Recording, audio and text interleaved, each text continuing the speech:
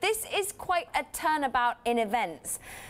Do you think, therefore, it adds perhaps value to the Hyperloop focus, and that some of the startups that are already ploughing the furrows there are going to get a boost or a hindrance from this?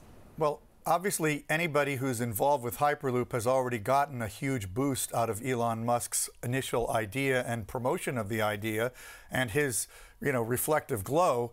He is an astonishing person to have in your community. Now, if he goes directly competitive with your company, that's another matter. It's very hard to know exactly what's happening because the article and the speculation is somewhat based on indirect evidence, statements coming off of SpaceX's website that used to say they wouldn't go into this business, for example.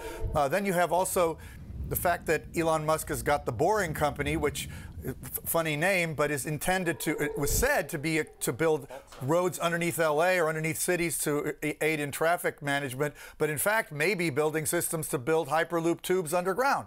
So he is one of the great thinkers of all history. I think you could think of him as almost a Thomas Edison for our day.